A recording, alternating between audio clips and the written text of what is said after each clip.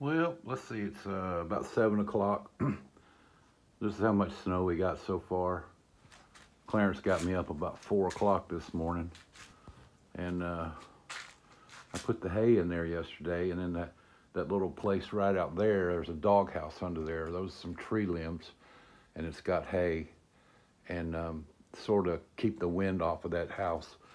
Anyway, you can see the cable goes right in the doghouse. He is snug as a bug. And I fed everybody and watered them early this morning before daylight. And so I don't know. It's still debatable how much snow we're going to get. I heard my boy. Where you at? Where you at, baby? There's a couple. There he is. There's my boy. This is the one that's always in Clarence's doghouse. And Clarence is in there today, ain't he? Yeah.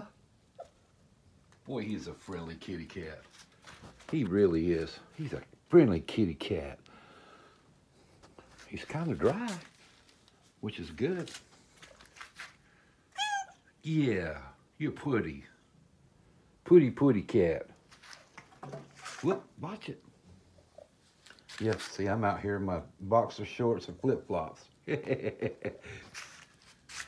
One thing, you got to be careful, because these flip-flops on wet ground, whoo, it's like snow skis or water skis. Anyway, so the snow on the truck is kind of a representation. We got a couple inches. They say down the road not too far in Dobson they got 5 inches, but I don't believe it. That don't look like 5 inches to me. Well, maybe, I don't know. If you look at the very front of the bed, might be, but I don't know. Anyway, so that's the snow here in Mayberry.